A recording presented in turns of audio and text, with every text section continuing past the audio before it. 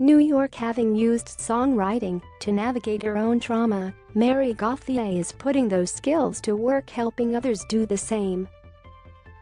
The Nashville-based musician has collaborated with war veterans to write about what they've been through, even producing a disc of the music, and more recently sat with healthcare workers who were on the front line of the COVID-19 pandemic. Gauthier still writes for herself, and her most recent album Dark Enough to See the Stars reflects the love found with partner and fellow musician Jamie Harris and the sadness of losing friends like John Prine and Nancy Griffith.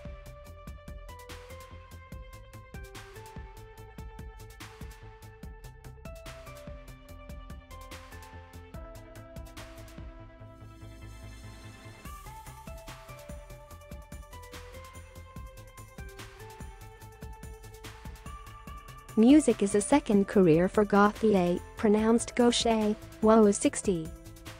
She was a talented chef in Boston 3 decades ago. She was also a drunk.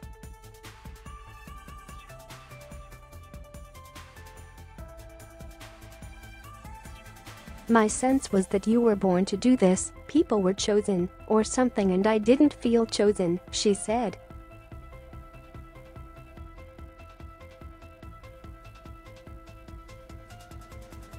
Sober, I was able to do it. Her 2005 song, I Drink, was a seminal moment.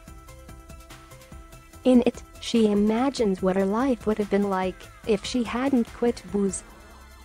The chorus is blunt: fish swim, birds fly, daddies yell, mamas cry.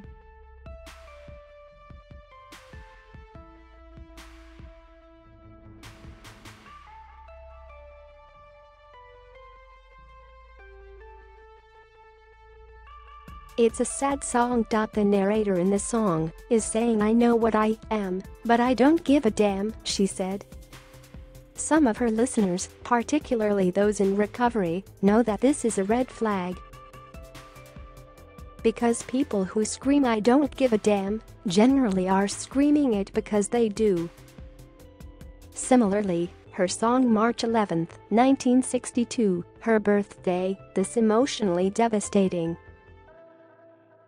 Gauthier, who was given up for adoption as an infant, sings about her very real experience of tracking down her birth mother, calling her, and being rejected. Mary was a secret in her life, and she wanted it to remain so.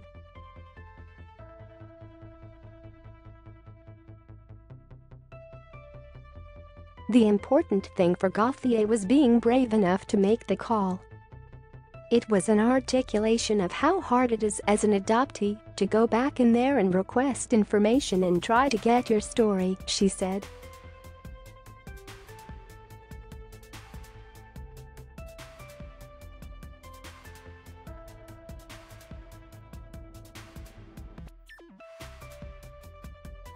For me, the story is just a reminder of how far I've come, she said, because it's not terrifying anymore. I climbed Fear Mountain and I lived. It didn't kill me, and it actually helped me heal.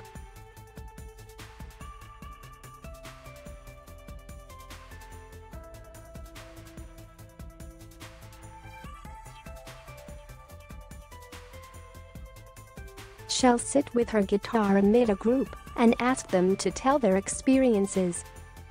Reluctantly at first, the stories come out. Gauthier keys on a phrase or experience, and together they write a song.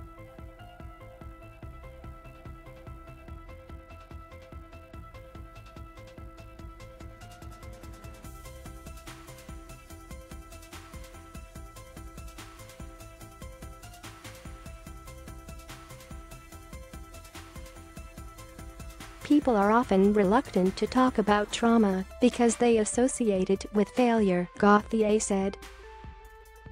Every time she works with the group, she can sense the relief in people who recognize that what they're feeling is not unique.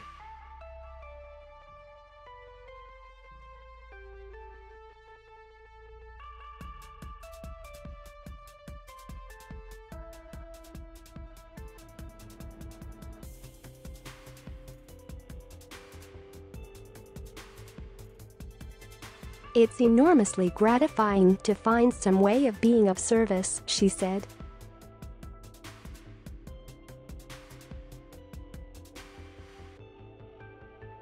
"Who wouldn't want to do that?"